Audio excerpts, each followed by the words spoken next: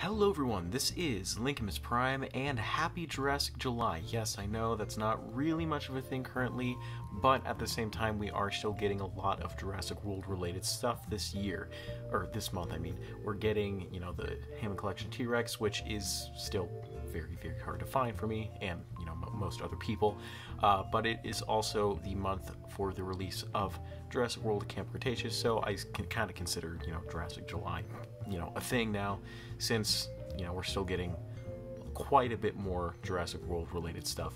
So, to start it off, we are going to be taking a look at the Kayla Watts and Pyroraptor 2-pack from Jurassic World Dominion. Now, to start off, I do want to start by taking a look at the Kayla figure first, so moving over, the Pyroraptor, and yeah, the detail on Kayla here is actually pretty decent. The paint is also pretty decent as well.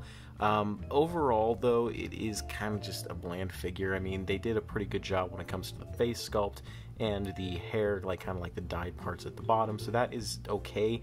But the jacket is the one thing that does kind of feel lackluster.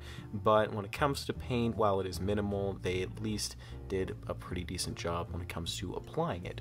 And the some of the molding and sculpting details as well on this figure is pretty decent. But the head sculpt is pretty much what kind of takes the cake. I think this does look pretty good, and they do use the photoreal technology for this, so it does look pretty decent in my opinion. Articulation, we do get a ball joint at the head, so it can look all the way around, down and up a little bit, and a little bit of side to side, not much. A swivel at the waist, which can go all the way around full 360 degrees.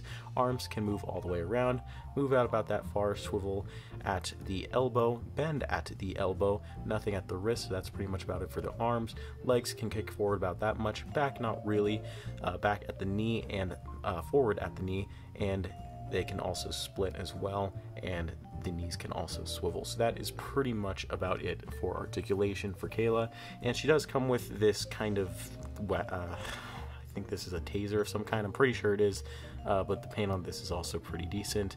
We do get the orange for the handle, or orangish brown for the handle, and this really nice gunmetal gray, which I do like, and she can just hold it in her hand like so. So that is pretty much about it for the Kayla figure. And now, let us take a look at the Pyroraptor figure. In my opinion, this figure is actually pretty decent, but it is not the best when it comes to paint. Overall detail, though, which I will cover, is actually pretty nice. The feathery detail I really, really like, and there is that kind of mix of the feathery with the scaly detail, which I do enjoy to kind of emulate, the feathery / reptilian look from the movie, which, I really like how that looks. But, some of the colors on this figure as well aren't pretty bad. Crap. We do get the freaking number here, so that's fun. That looks great. Not really. But, I guess, I don't know. The paint is just kind of, while minimal, it's okay in some aspects, but moving in on the face, oh boy, it's okay. The eyes are not aligned. They kind of they're kind of bleeding onto the eyelids on both sides. Now they do align decently, which is good, but it's just they don't align on the sides that they need to align on. Then we get to the teeth, and oh my god, that is awful. It's not terrible. I mean, I've seen worse in terms of teeth. At least they're sculpted, but and one of the other problems as well is it's bleeding, the paint from the teeth is bleeding onto the tongue and onto the mouth, and that just does not look great, and it's kind of just scraping in other areas too. Now I will say the inside of the mouth detail does look pretty nice. I do actually really like that. So that's just one thing. I also like how this is a different contrast of a reddish pink color compared to this maroon type of color, but it's that's pretty decent. The nails are not painted like usual. That's just a common occurrence when it comes to the Mattel Jurassic Park figures, especially in this scale, but I'm not going to complain too much about a $15 set, so yeah.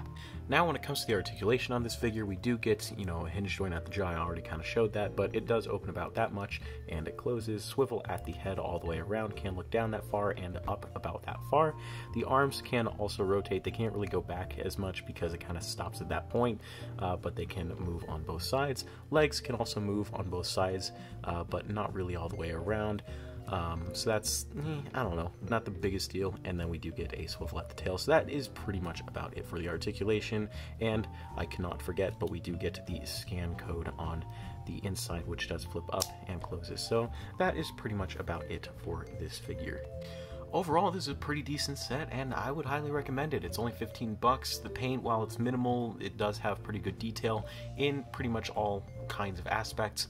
Articulation, you know, it's also pretty minimal, but it is pretty good with the Kayla figure, and the Pyroraptor figure does have a decent amount for its size.